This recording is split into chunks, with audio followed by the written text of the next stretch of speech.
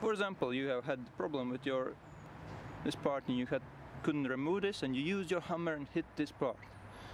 So what happens next if you hit this with hammer? It actually starts to bend and get smaller. So here's a solution how you can get back again, not on top of here. So just take foil. This is really easy metal. Just foil it till you can actually bolt this close. After then replace this part and you can drive to the shop and buy this one. These are actually really cheap. So this is how you can fix the problem. After a few minutes of filing this top of this, I actually can now bolt it closely. You can see that now it's actually bolts. Here it is, and so it actually works. What else I did, I checked the angle, how this is actually bended, and I hit from the opposite side, so it actually straightened a little bit. So you can actually file this one in without flex by using just this pocket knife foil.